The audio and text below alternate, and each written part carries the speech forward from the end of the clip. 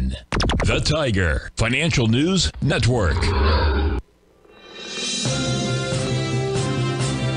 TFNN, Headline News Update.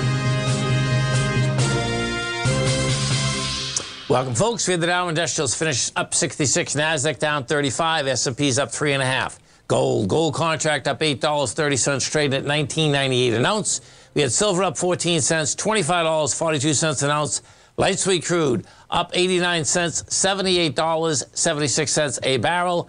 Notes and bonds. The 10-year note up 14 ticks, trading 114.29. The 30-year up 29 ticks, almost a full point at 130.26 in King Dollar.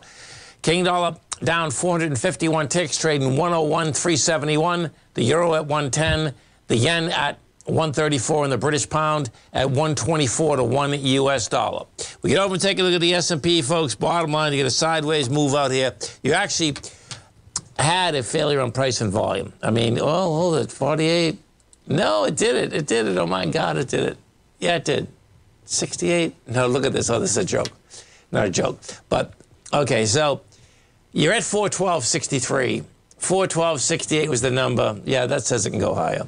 I mean, you get 59 million versus 70, but when you're talking 5 pennies, yeah, I can expect that can get up to those highs. Meaning the last high we had last week, which is that 415.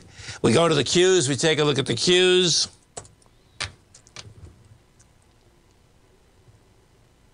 So the Qs didn't make it. We got a high of 317 at the Qs.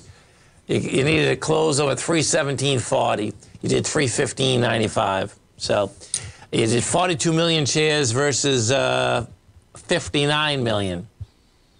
Versus coming into a downturn of 62 million. So that bottom line is subtle, but that's saying that guess what? You can get a pullback into that number. The gold contract bottom line is running into the downdraft from the 21st of April. If you take a look at this intraday, you're going to see that, you know, they didn't have enough contracts out here today, 135,000 contracts, and you can see that downdraft. That downdraft was pretty vicious, that downdraft, when gold went from a price point of, this was in one 10-minute bar, we went from 2008 to 1987. So it's going to take something to get through that area.